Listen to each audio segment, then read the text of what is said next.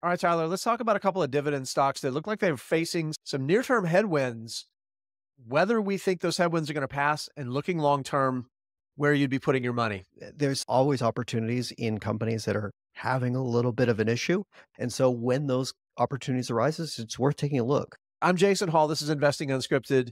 This video is sponsored by The Motley Fool. If you're looking for even more great stock ideas than the two ideas we're going to talk about right now, go to our special link. It's fool.com/unscripted. Go to that link and you can get access to the 10 best stocks to buy right now. Okay, Tyler. So Hershey, Hormel. Let's start with Hormel.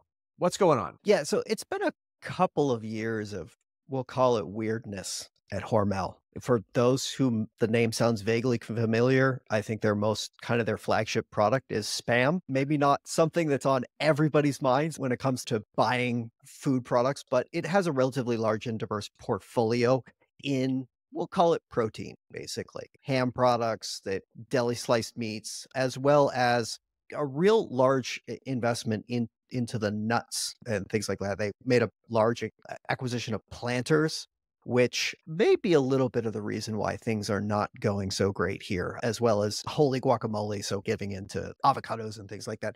But basically like a protein prepared refrigerated food of business. If you look at it right now, it's trading for about 21 times earnings and has a dividend yield of 3.7%, which is the highest it has been in years.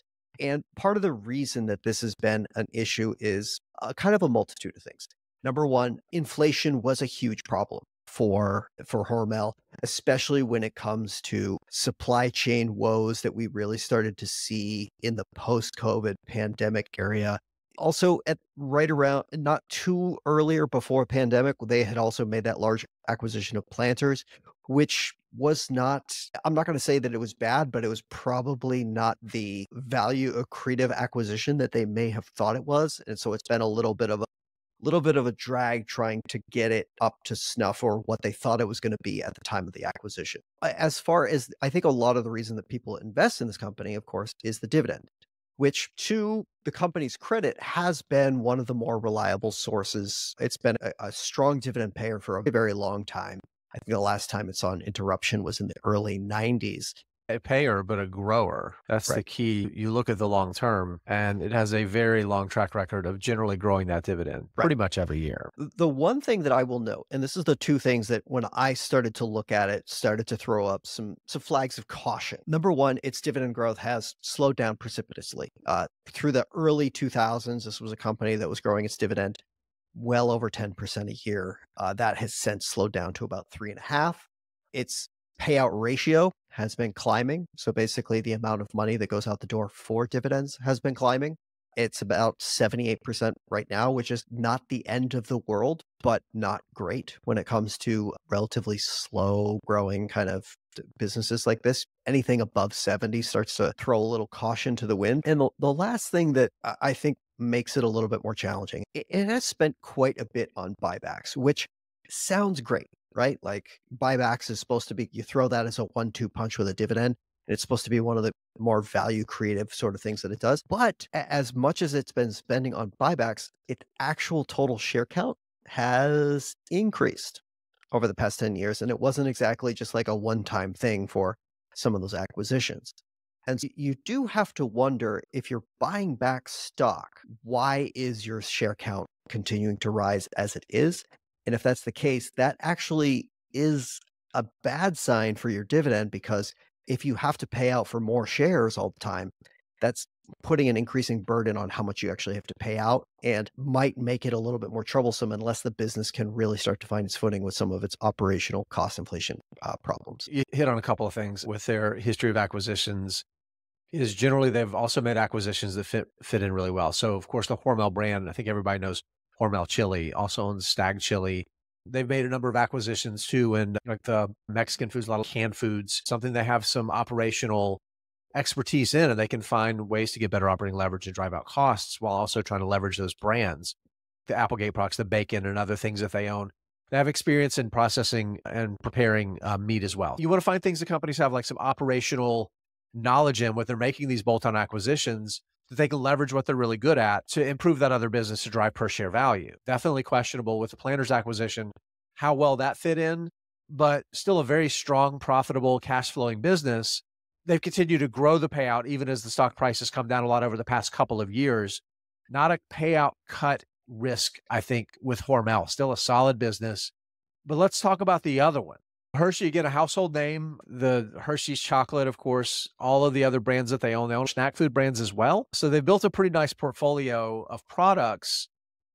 Sales are going backwards, though. Revenue is down about 1.5%. One of the things we see with these kind of businesses, Tyler, is revenue can come down, and then you see earnings come down even more. Earnings per share down almost 13% on a 1.4% revenue decline. So two things are happening.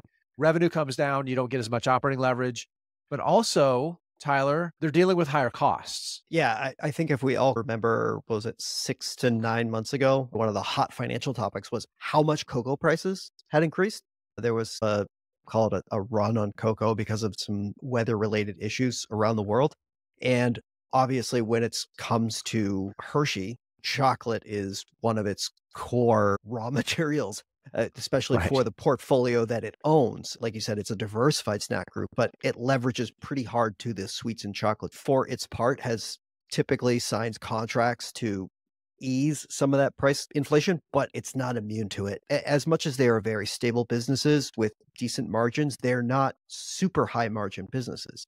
And a few percentage points of margin changes, whether because of cost of goods or because of some operational issues where some overhead costs increase, that can really impact the bottom line pretty quickly, as it did this past quarter with Hershey. I'm going to call out one more thing from the press release that breaks that down. 41.3% gross margin in the third quarter of this year was almost 45% year over year. That's higher costs of goods sold. It is directly tied to that. That's what brought their profits down the most. The revenue was mostly affected by a decline in the snacks business. Beside the confectionery, again, that's all the sweet goods you talked about.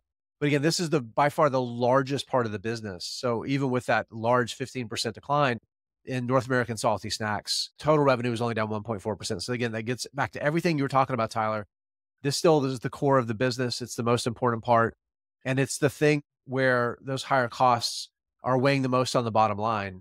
So that's the reality. So again, we know those near-term headlines. There have been some short reports that have been written about Hershey too. Competition's something else that's been called out in some of the short reports, Tyler.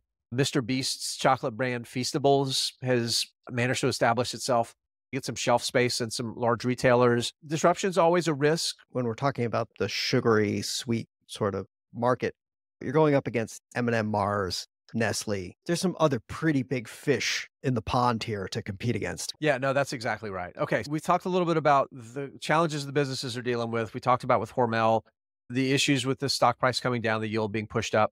I'm just going to compare Hormel and Hershey real quick on a couple of charts. Compare the performance of the dividend growth, and I'm talking about shares outstanding. So again, this is that 10-year we looked at before with Hormel.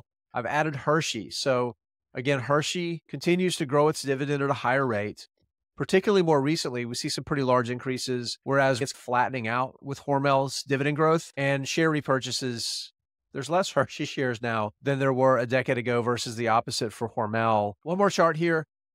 Dividend yield, 2.9% yield for Hershey, substantially lower than Hormel, but based on the context of the two businesses, thinking about valuation, thinking about opportunity, where do you land on which of these stocks you like better? I think I'm going to lean towards Hershey. I think Hormel has a little bit of house cleaning it needs to do on both on its operation side and its balance sheet before I would be willing to take a swing at this. Like you show, even though the dividend yield is higher and it's arguably the cheaper stock, I think it's cheaper for a reason.